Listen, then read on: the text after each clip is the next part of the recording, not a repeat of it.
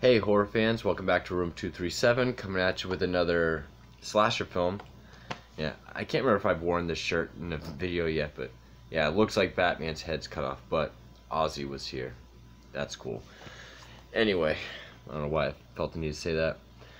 This is a film I've been wanting to see for years, and I don't really buy movies offline. I don't really like buying stuff offline. And I've had a hard time finding this. Finally just got it. Just watched it, and this movie blew me away. It was way better than I thought it was.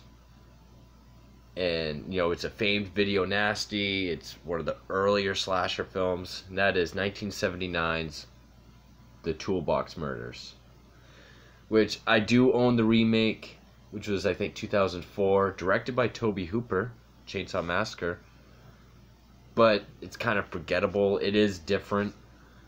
And that movie always gets better reviews than this, which anything does, because this has a 0% on Rotten Tomatoes.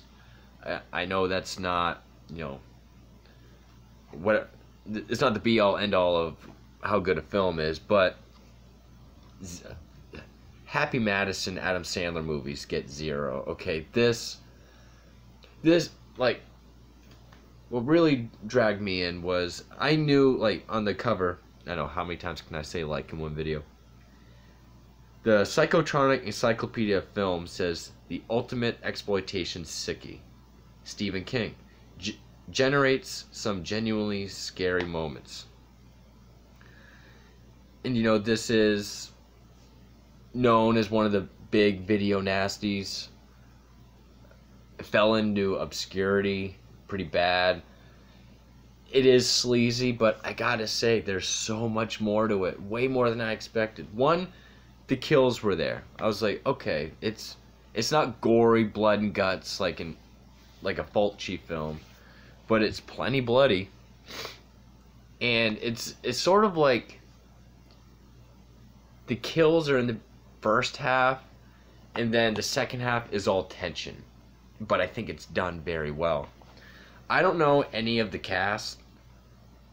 Cameron Mitchell gets top billing. He plays the lead detective. Pretty much what it is, the film opens up kind of like Taxi Driver.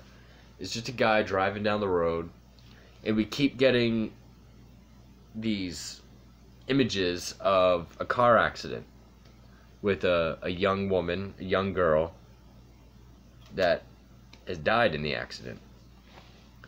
It's actually weird. It's like this weird like freeze frame, then it shows her, then it goes back and it continues driving. And this guy, like, that's what he looks like. He has the trench coat, ski mask, which he wears like way off, so it's like open here, but it's you can pretty much see his face. You can tell it's an older dude.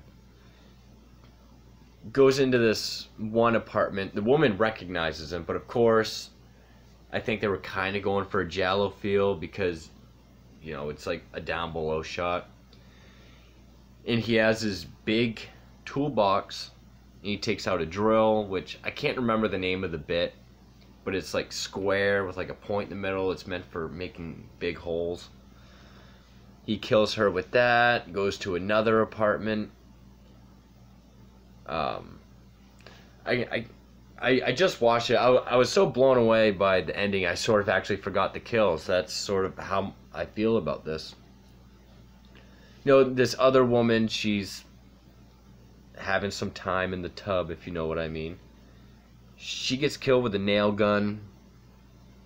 Oh, okay, the second kill was a woman in the hallway, because it takes place in this apartment building, much like the remake does. She gets killed with a hammer, which, you know, it's very, cause like when he kills the woman with the drill the first time, you get this is sleazy and mean-spirited, because she's struggling, he knocks her out, then he kills her.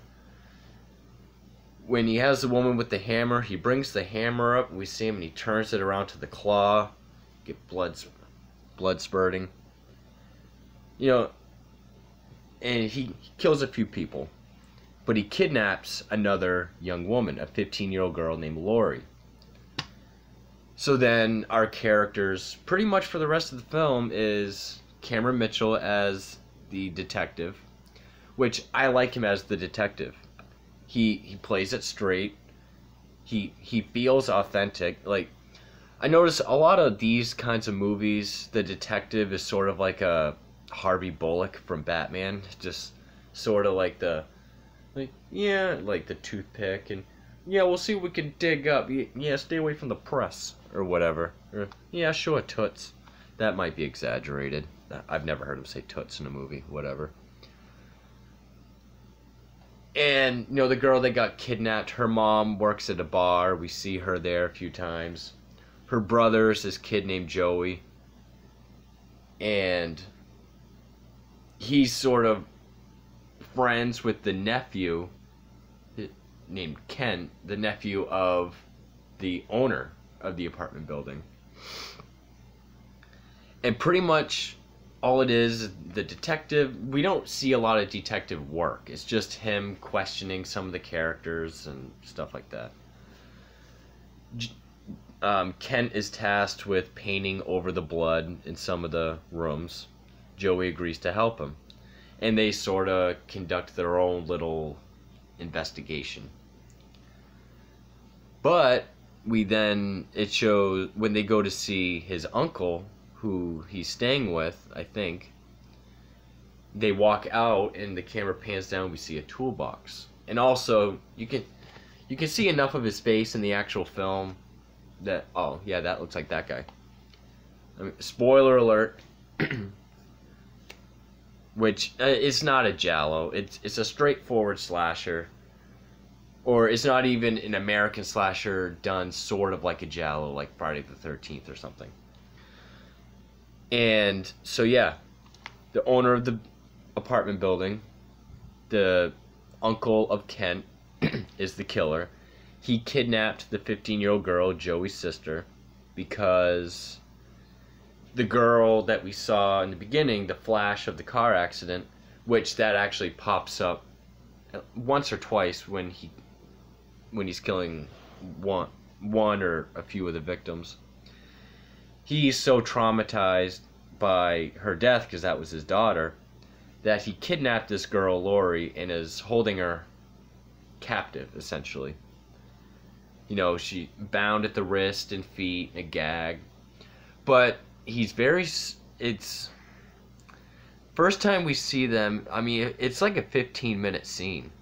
It feels like a Tarantino scene. It kind of feels like the opening for Inglourious Basterds, which is my favorite thing Tarantino's ever done. And, you know, he's talking, he gives his motive, you know, like, and you really buy it. I thought the acting was actually very well done. He talks about how, you know, he calls her Kathy, which was his daughter's name. Talks about how, you know, God takes the best ones young, like only the good die young, because then the world won't destroy them, they can die good. He kills people for their sins, and he sees the evil in the world, he wants to take it out, so there's only good. Lori kind of picks up on this, and he brings her lunch. Like, he's very sweet to her, but it's very tense. And you really buy that this guy is fucked in the head, but he's really trying to, I don't know if you call it fantasy or mourning or what, but, you know, she calls him daddy and says, you know, my wrist hurts, and he asks her what dying was like, and if it hurt, she says, no, this actually hurts worse. And the girl that played Lori, which you can't really see her that well, but that's actually the last shot of the film. Oh, actually, that's her there. I mean, for those that have seen this, feel free to call me an idiot.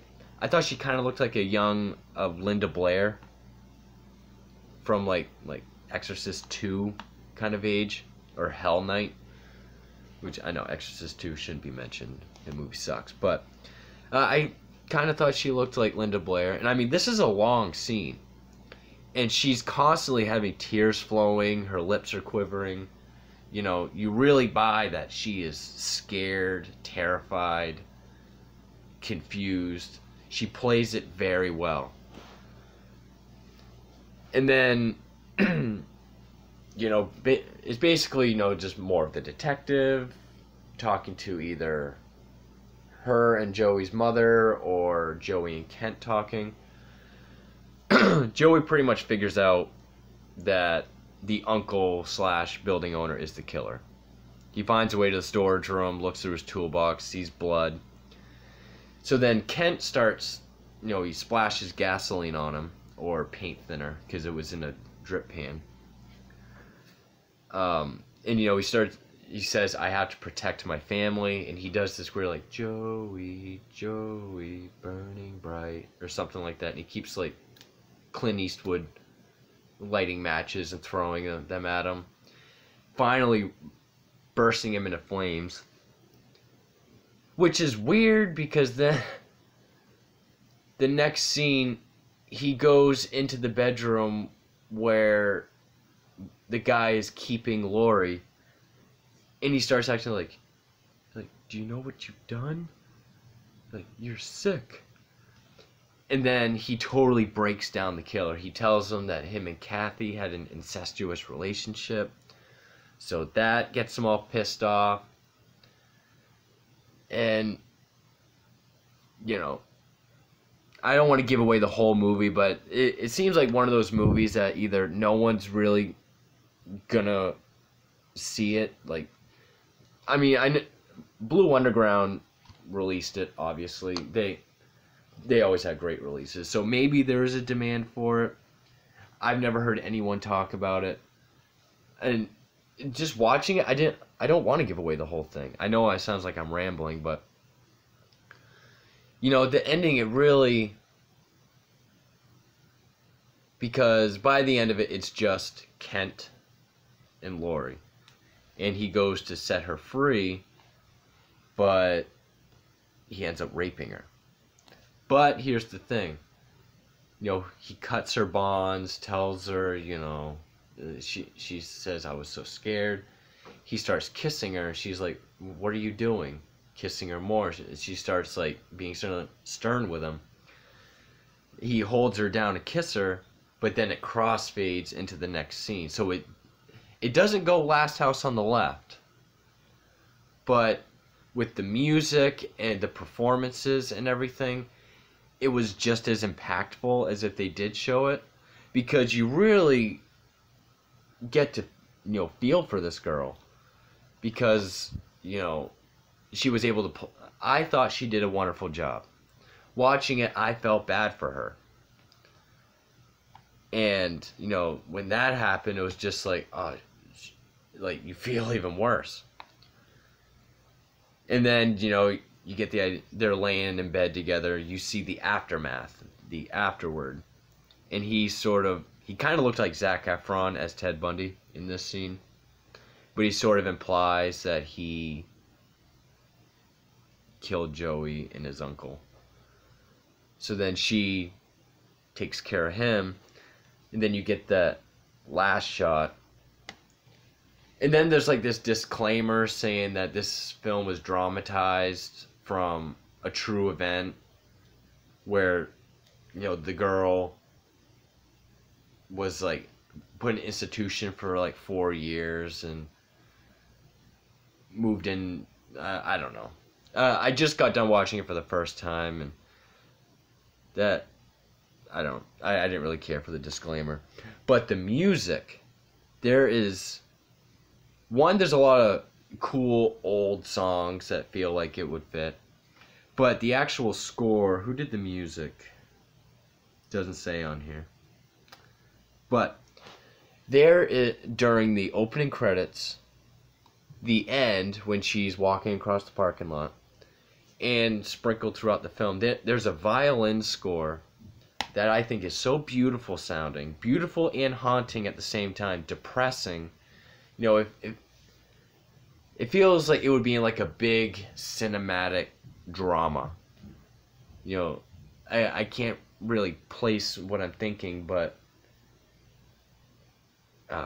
maybe I'll put a link down below for it. I'm not sure, but it's not a score that you think would be for a sleazy slasher film, but it was, and it opened it up so much more. It it added the layers of depth to be emotionally invested into it. I thought that helped out a lot. So with the music, the genuine performances, but I mean, not all the acting is good. I mean, the kid that played Joey did what he could. Ken, when he had to act crazy, he did well. But really, the owner of the building and the girl that played Lori did great in this. I was very impressed because, you really buy this guy's crazy, obsessive, and mourning over his daughter who died, I think, a year before this story takes place. And she constantly has tears flowing, looks scared, confused, worried, I was just really impressed by this. This was not just another, I was expecting maybe something like the Driller Killer, which I know I said Abe Ferreira gave kind of a raw, what the hell was his name? I can't, a Joe Spinell, a maniac kind of performance. I know I'm stuttering. I'm just so surprised. I thought this was going to be maybe a fun bloody killer movie at best. I was emotionally invested. In fact, the second half, with the whole captivity and everything, I thought that was actually better than the murder itself. And that's what this movie was supposed to be, just another slasher flick. But it had so much more to it. And I thought it was very well done. I can't recommend this enough. If you're a slasher fan, you got to find a way to see it. I'm debating on whether keeping this cover or putting the insert in of the original. Just because I like that too, but I like the dark cover more, I guess. But yeah, so super impressed. Just way more than I expected. This is a true gem, very underrated. Can't recommend it enough. So for Room 237, that is the Toolbox Murders. Thank you.